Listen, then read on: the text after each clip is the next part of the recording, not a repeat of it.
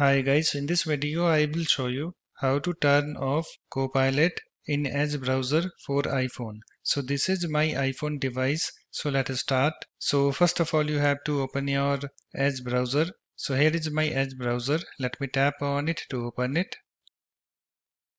You can see it's opened and you can see I have this Copilot showing over here. Okay. So to turn off it you have to tap on this menu icon at the bottom right. And then tap on Settings, and then tap on General, and after that just tap on Copilot.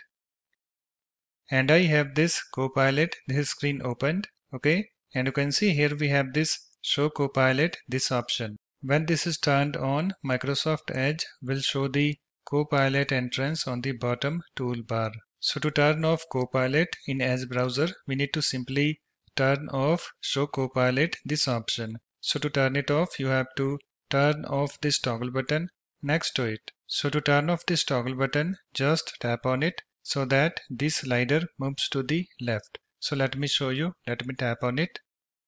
And you can see guys, it's now turned off. And after that, just tap on this done, this link at the top right.